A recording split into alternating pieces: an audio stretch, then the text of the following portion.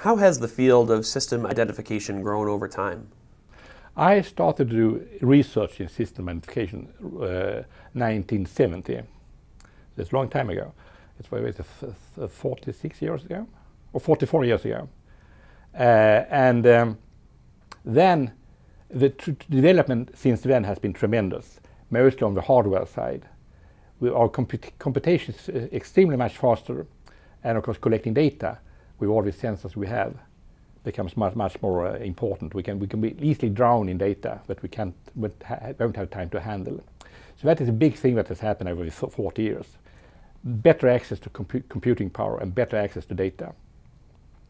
And that has made some traces in what you use. I mean, in the 70s and 80s and early 90s, you basically used least squares and spectral analysis founded in statistical practice. That was what you can do. That's what the computers could do.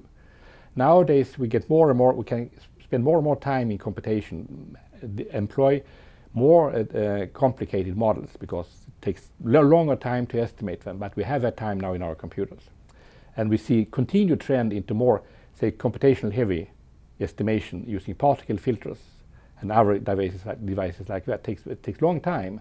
But we can do that quickly now on our new computers. And that's why I think we will see a continuous transformation of the topic, allowing heavier computations and the techniques for that. What are the common grounds between system identification and machine learning? And with respect to big data, what are the challenges that both areas are facing? Well, machine learning, as I said, is a buzzword.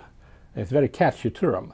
And I don't like the term learning because you don't really learn when you estimate things. You get an idea what it could look like.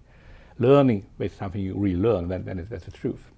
But anyway, whatever the term is, I think that machine learning really, its core is very well established within modern statistics.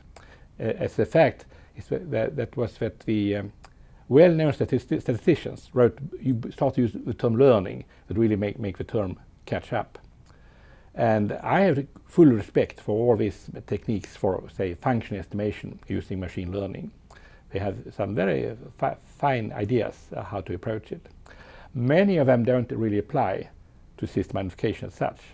But I have recently learned that the ideas within Gaussian process function estimation is quite useful for be used in system identification.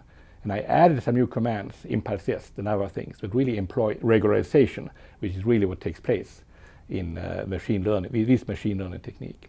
So that's a point where machine learning and system identification overlaps. And I think we have got some routines that are have an edge in dealing with data that I picked up from machine learning community. Where do you see system identification in another 40 years? I think we will see much more efforts in heavy computational work, where you say particle filters and other techniques like that, Monte Carlo simulations, to estimate nonlinear functions in a non-parametric way. So you can approach the problem without any prejudice about the structures you're going to see. In 40 years, I'm sure that will happen quite a bit.